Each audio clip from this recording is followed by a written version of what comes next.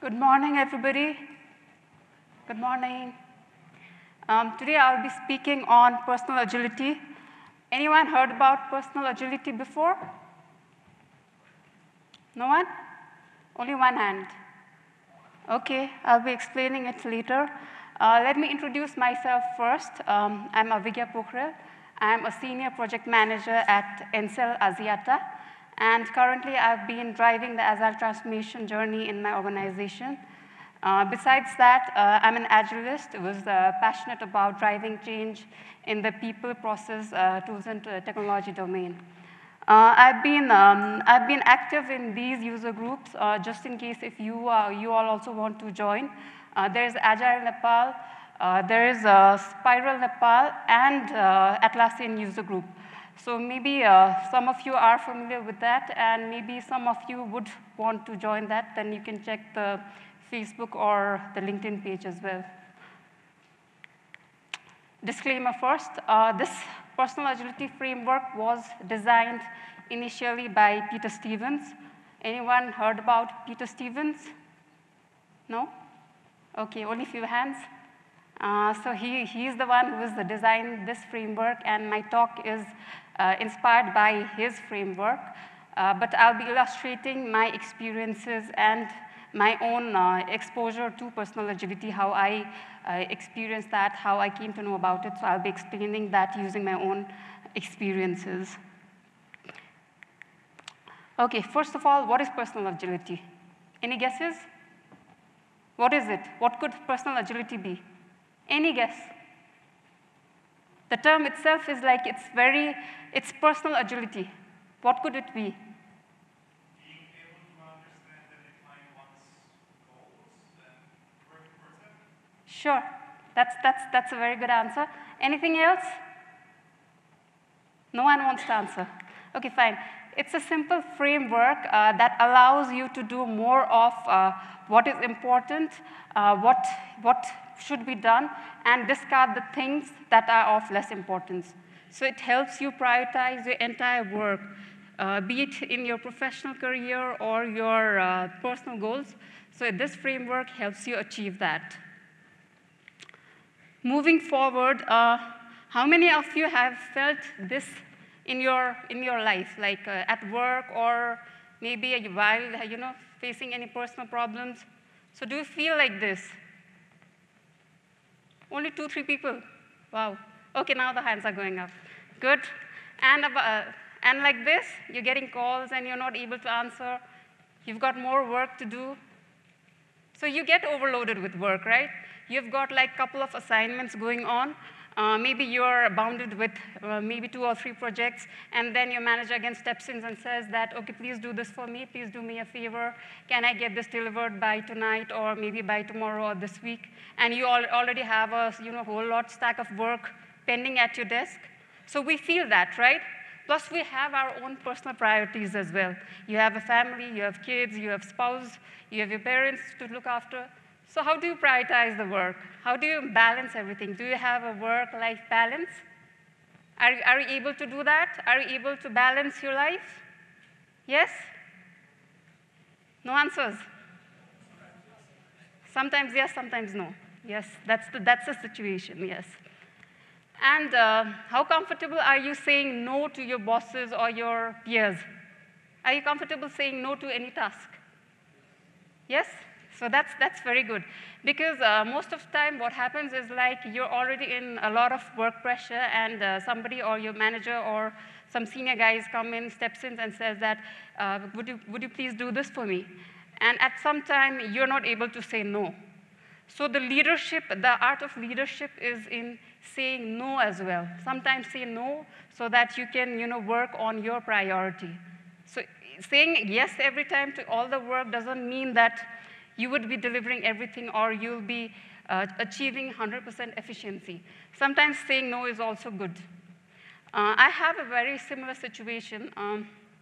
Once I was looking into a project which was a critical project, which was maybe $500,000 project, and I had some vendor evaluations to do then.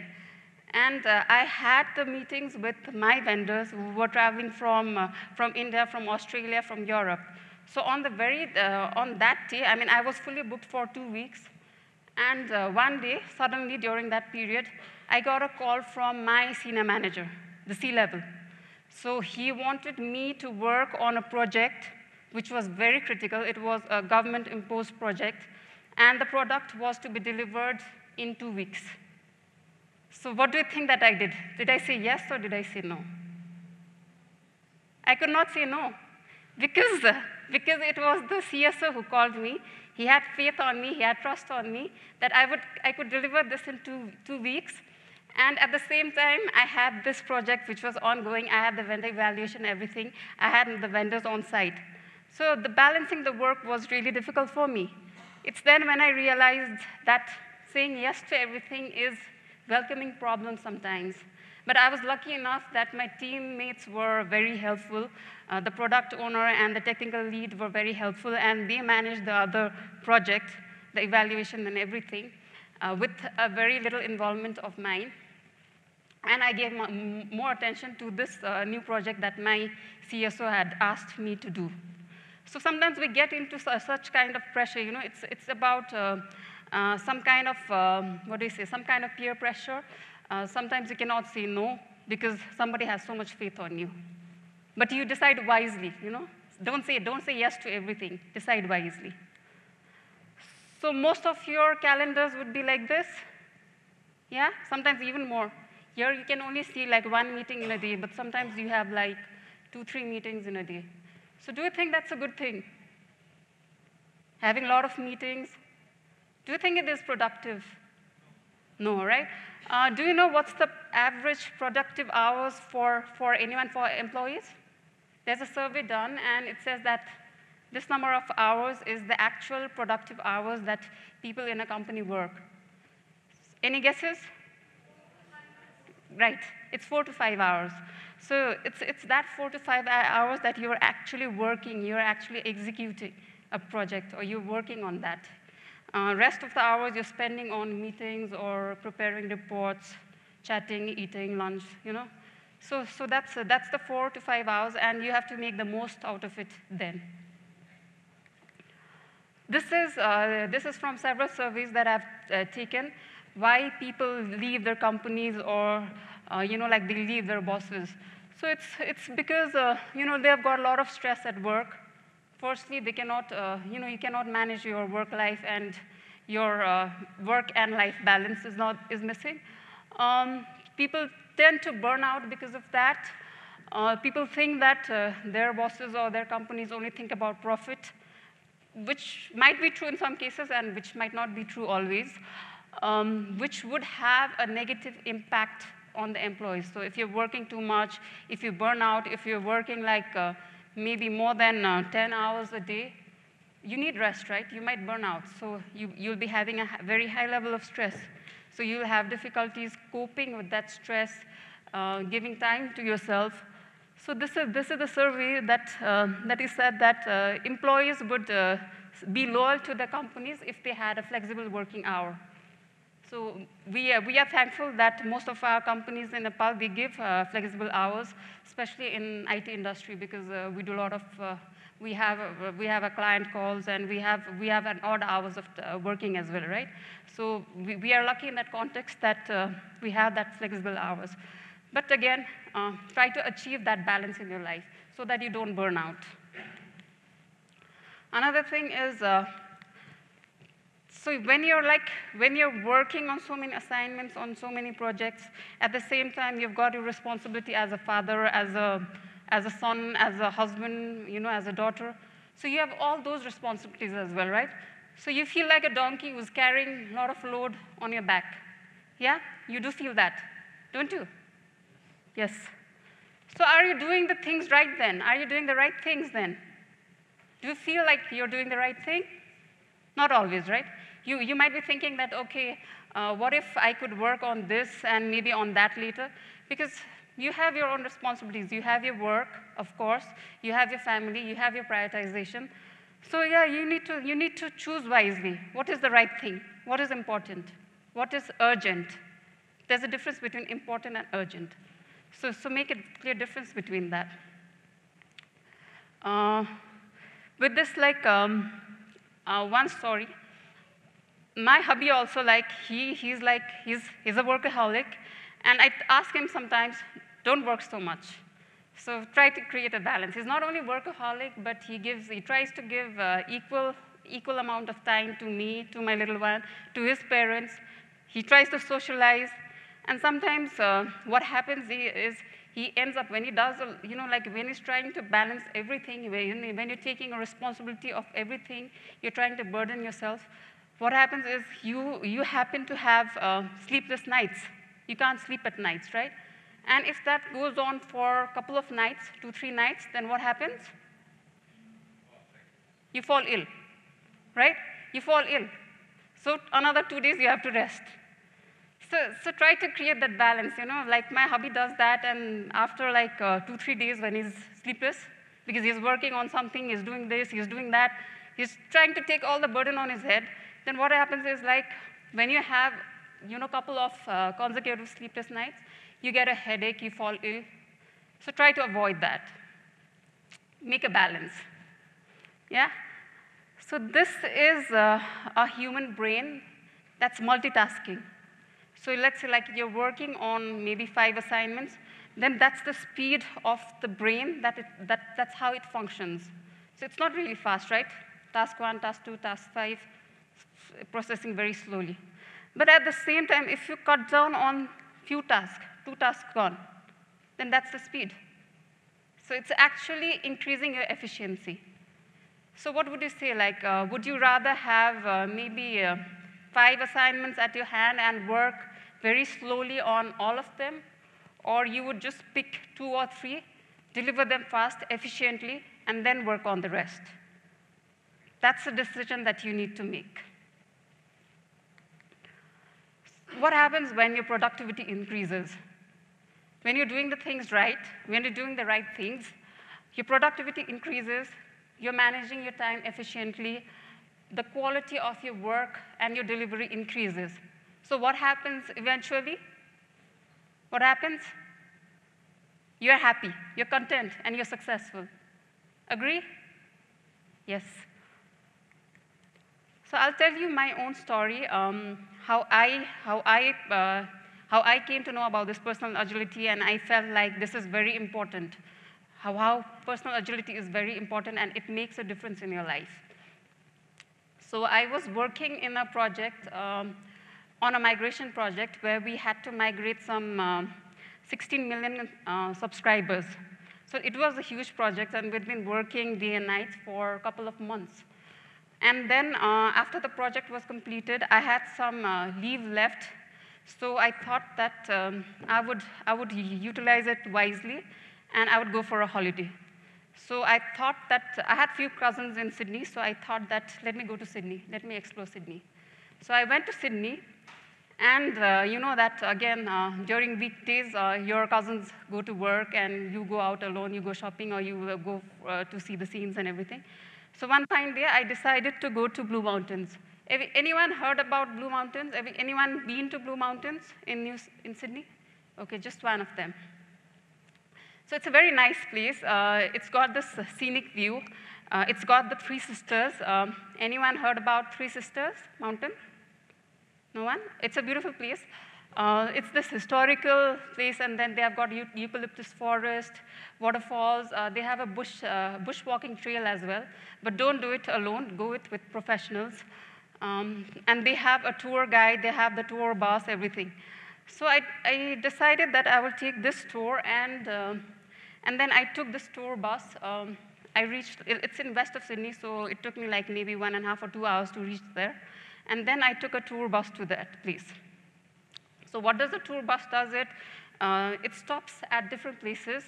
It lets you explore that place for like 5 minutes, 10 minutes. You hop in and hop off from the bus. You go around, you see the places, and then you again come to the bus. You go to the next stop.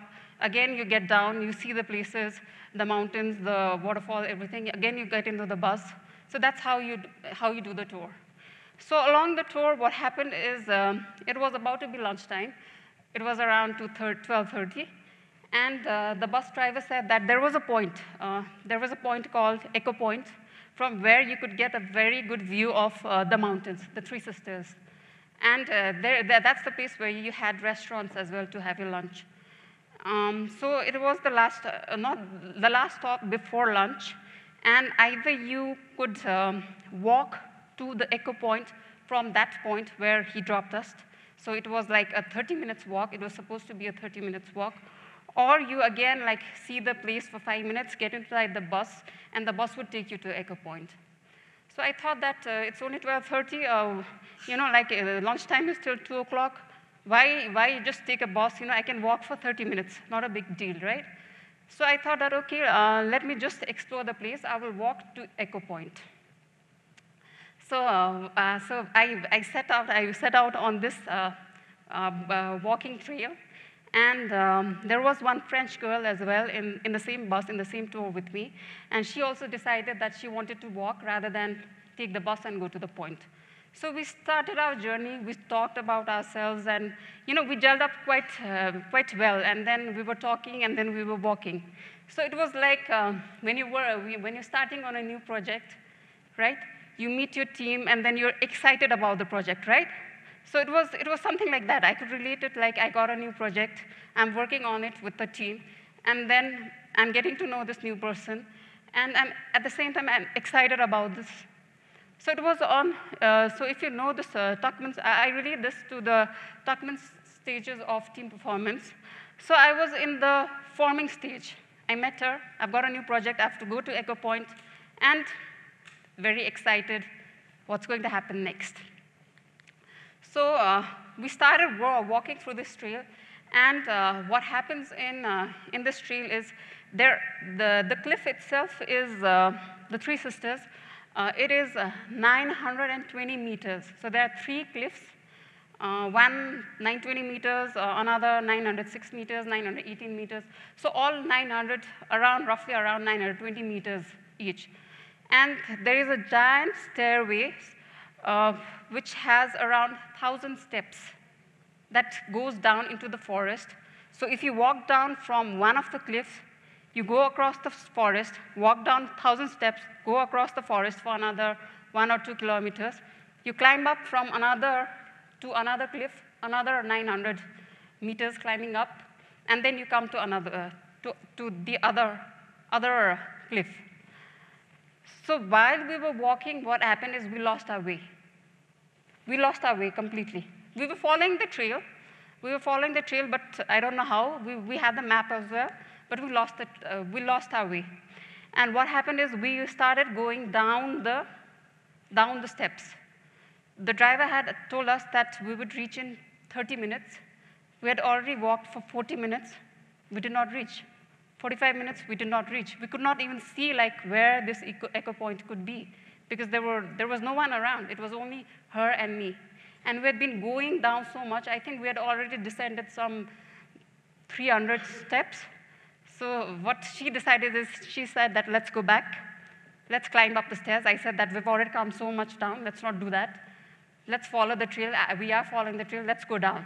Because we could see that there was a village, Libura village, somewhere around. So we said that there is a village somewhere down over there. So let's catch a bus from there. So we said, okay, fine. So instead of climbing up, we further descended down. And luckily, what happened is we met 2 other French guys who were also lost in the same tour. They were also exploring, and they were also lost. So that gave us a little bit of confidence. 4 people lost, okay, instead of 2 people being lost. That's something, you gain that confidence, now you'll come out of the jungle. But what happens is you started having doubts on your decision. Are you doing the right thing? Are you making the right move, going down? So that's when I started questioning myself. What am I doing? Is it the right thing to do? Didn't know. Then it was like when you reach your storming phase, right? Nothing is there. You're lost. I reached to a point where I bursted into tears because I thought that I'll be dead now.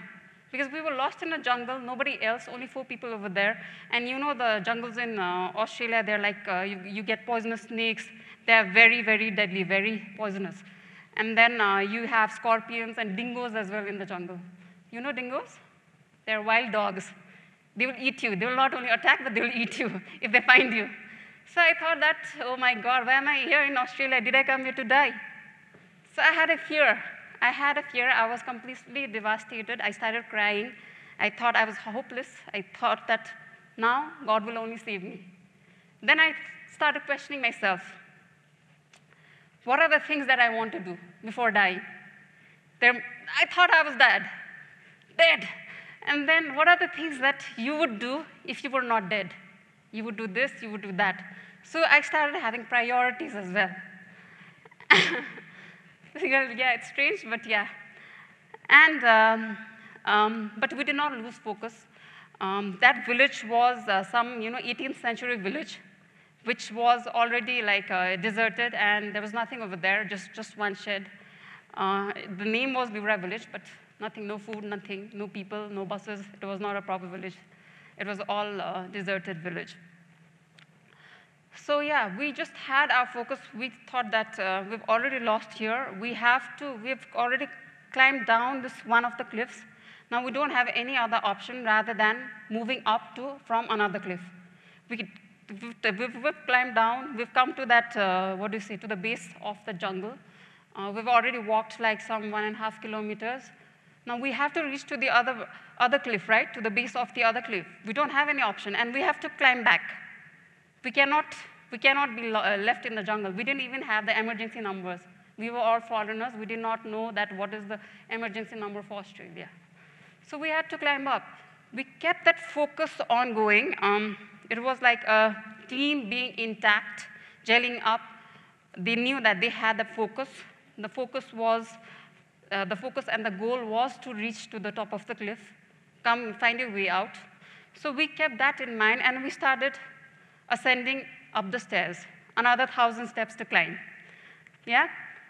And what happened is like while climbing up, when you saw that sunrise, you got a glimpse of some sunlight, then you were excited, saying that, okay, it's there over there. Now that's the point where I have to reach. Now I can see sunlight.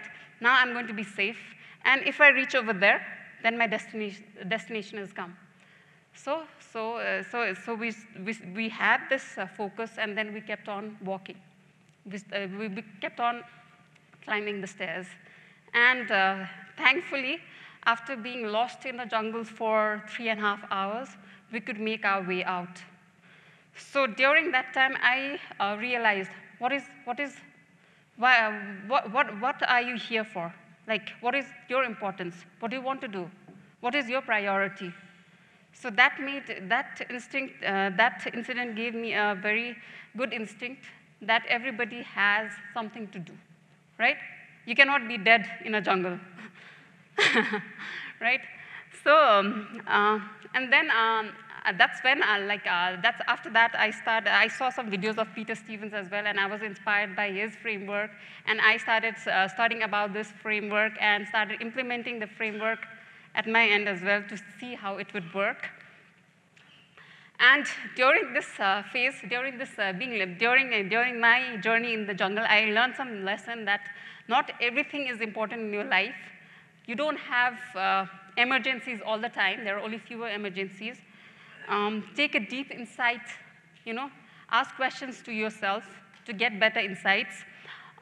Collaboration makes teams successful because we were already 4.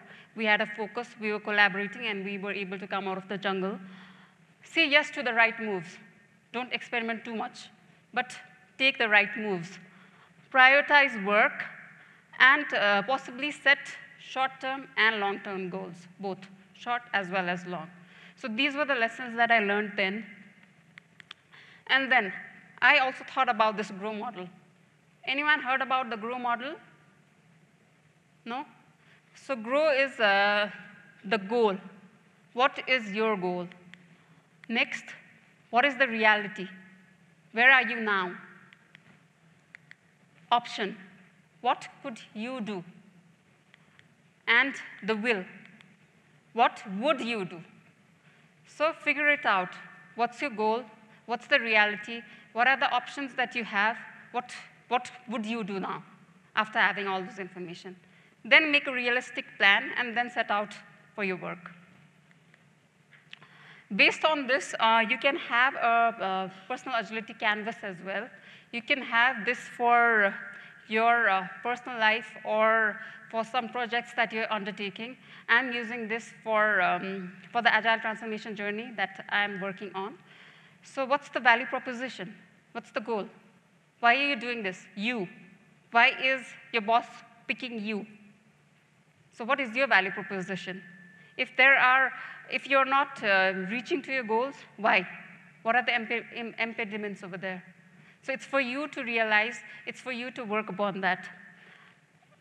Goals again, the way you interact with people. Are you okay to take criticism? Are you open? Do you trust them? Do you have faith on them? How do you talk to each other?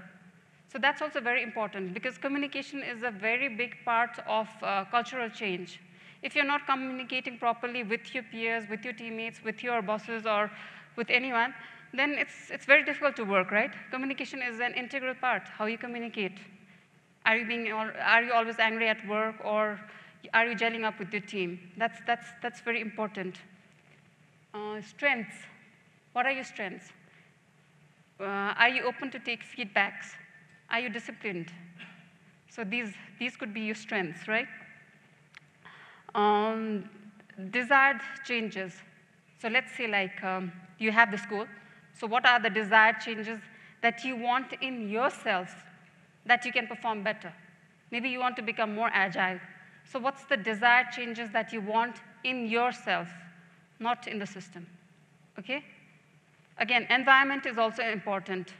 How could your working environment or how could your working condition impede or make your working conditions even better?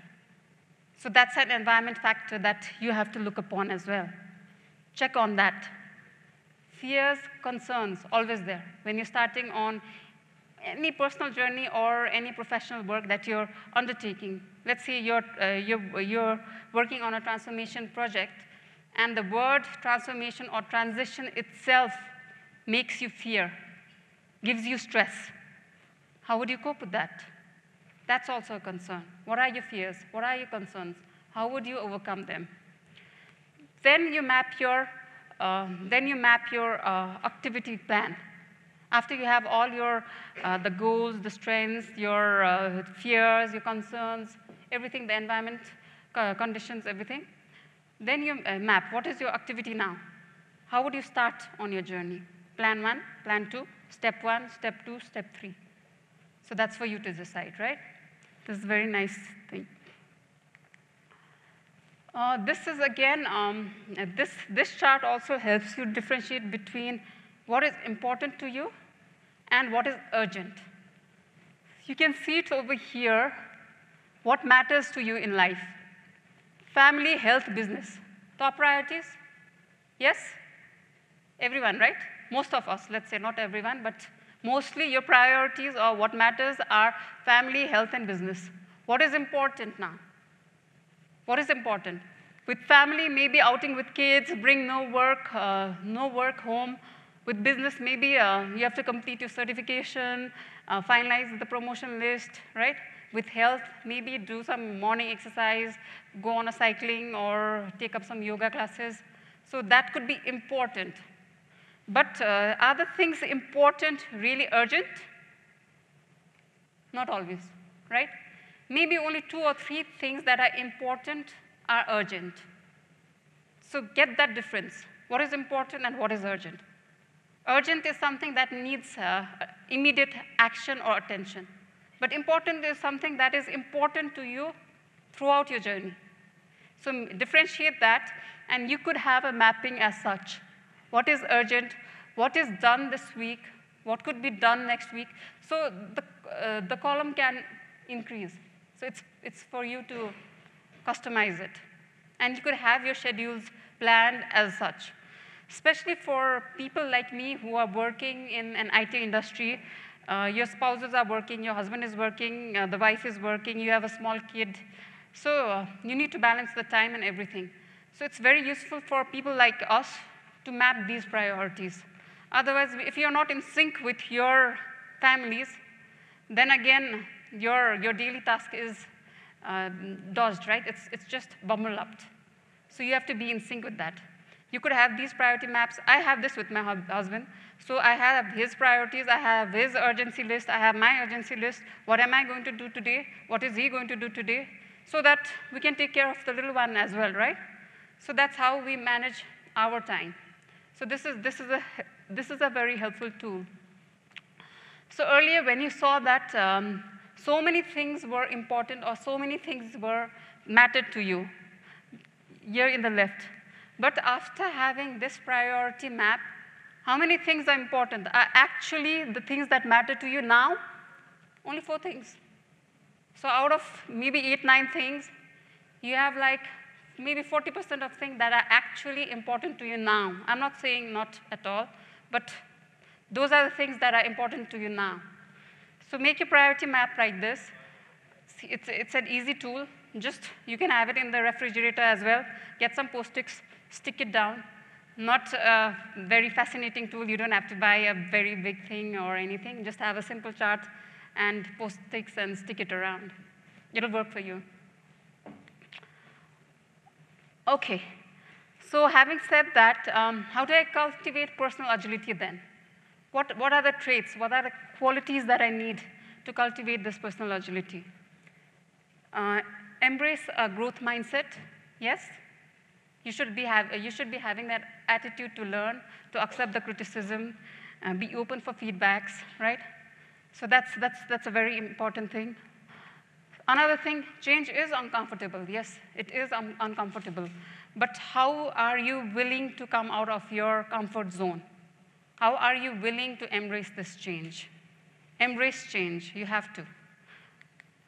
Lighten your work, like I said. You cannot be a donkey carrying the heavy load all the time.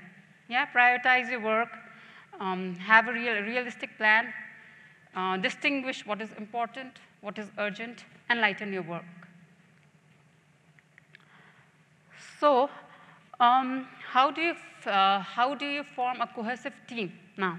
Let's say you've done all this, you're working on a project, but how do you gel with your team then? Has anyone read the book 5 Dysfunctions of a Team by Patrick Leone? It's a very popular book. Mostly all CSPs and CSMs would read it. It's a very nice book. And he talks about team dynamics. How can you have productive team dynamics? And he mentions 5 attributes. One is building trust. Are you able to build that trust with your colleagues, with your peers, with your partners, with your spouse? Yes? That's one thing. Mastering conflict. We all are human. Conflicts would always be there. But how would you face them? How would you mitigate them? How would you challenge them? So mastering conflict is also, it's also an art. It's a leadership quality. Learn about that. Achieving your goal, right? Maybe you have to align with the team, align with the other members who are focused in the same goal, and achieve a team. Have realistic goals. How do you achieve that? Have the plan. Accountability, very important. When you're doing something, you cannot always play a blame game. You cannot say that it was not my fault, it was somebody else who made this mistake, so this result has come out as the such. Have the accountability. Own up to your mistakes. And finally, focus. Focus on the results.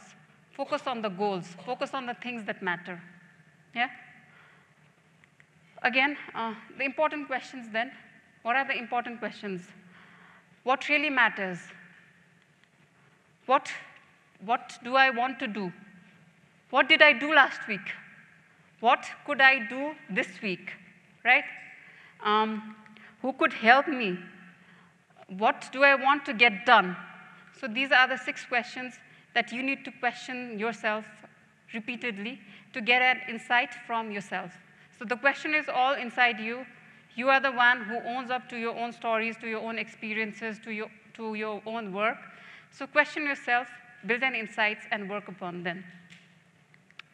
So saying that, and don't forget to celebrate your success. Even though it's a small success, just celebrate it. Coca-Cola or Momo party, pizza party, whatever, celebrate small success. This helps you, this refreshes you, and it gives you, a better thing to do tomorrow as well. So celebrate. Just don't say that this is just a small thing. Okay, even if you're just having a small success, just celebrate it, be happy. And finally, I would say that, yes, this is a famous saying by Bill Gates. Success today requires the agility and drive to constantly rethink, reinvigorate, react, and reinvent, so which holds very true. And thank you very much for listening to me. Let me know if you have any questions.